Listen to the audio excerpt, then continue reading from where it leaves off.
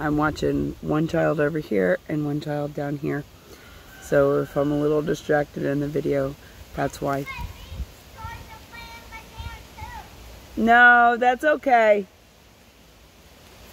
So I read something this morning. I was reading in the book of Luke, and I was reading the story about the man that had many devils inside of him, and how he came out of a cave and he used to cut himself, and he would yell all the time, and many times the people in the city had tried to you know, catch him and help him maybe, and the devils would strengthen him and he would break the chains and he would get loose, and anyhow, this man was just a nut job, and he was like unhelpable, right?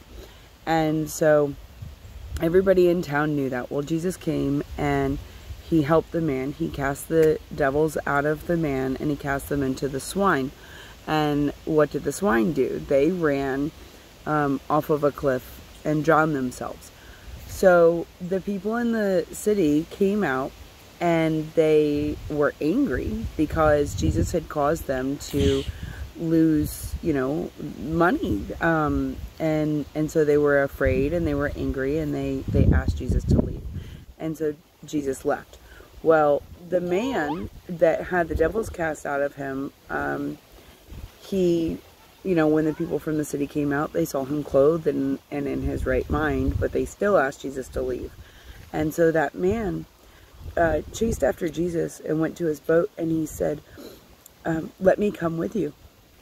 Because, you know, he wanted to follow the Lord, and he wanted to go with him, and he thought he would be able to better serve the Lord out there with him and with the other disciples. And Jesus told him no, he couldn't go. And he said to him, stay here and tell everyone what the Lord has done for you. And so the man obeyed. And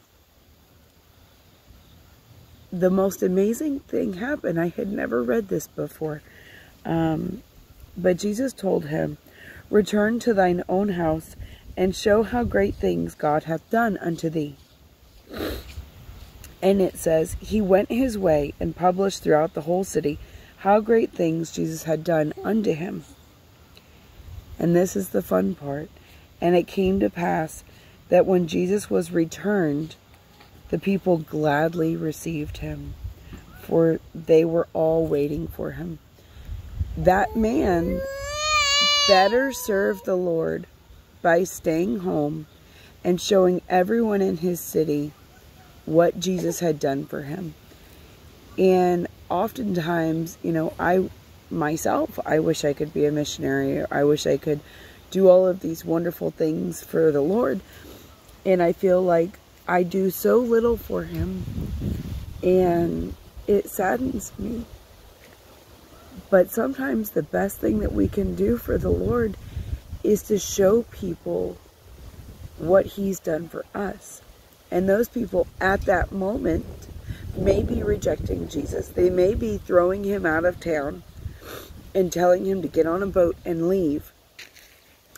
But that man, he went back to his city and he published to the whole city all the things Jesus had done. He told all of these people who were angry and hated Jesus, who couldn't stand Jesus, he told them anyways all the wonderful things Jesus had done for him.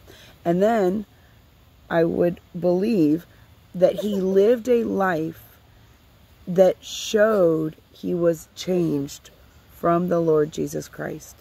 And so when Jesus did come back to that town, those people had been watching that one man, and they had seen that those devils didn't return to him, and they had seen that that man didn't go back into those caves, and they had seen that that man wasn't crazy anymore, and he wasn't doing foolish things anymore.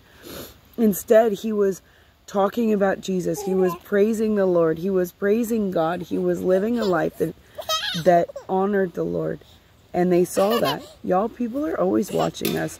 And sometimes the best thing that we can do for the Lord is not to go out to another country. It's not to knock on doors. It's not even to stand on a street corner.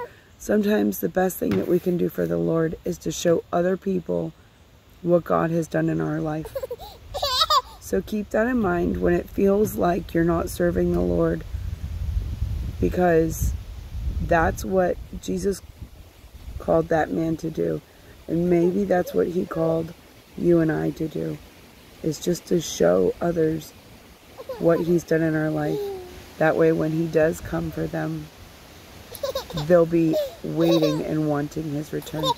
God bless you, sisters.